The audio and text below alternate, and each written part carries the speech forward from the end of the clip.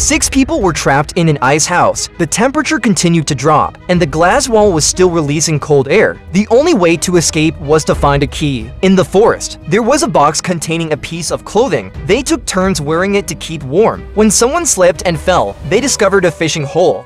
Men noticed a wolf gazing up at a tree. He looked up and found a fishing rod hidden in the branches and took it down and placed it in the fishing hole. However, the hole was too deep. The girl who just put on clothes touches a compass. She followed the direction into the forest, where she encountered a bear. She reached into the bear's mouth and retrieved a magnet, which she attached to the fishing hook. They catch a block of ice from beneath the water, and inside the ice was the key. However, the ice was encased in metal, making it impossible to break. Fortunately, one of them had a lighter. The boy went to retrieve the lighter. Suddenly, he fell into the water and never resurfaced. The lighter was also lost. People can only use their own body heat to melt the ice. From daytime to nighttime, each person held on as long as they could. Finally, the ice melted and the key fell out. They successfully escaped.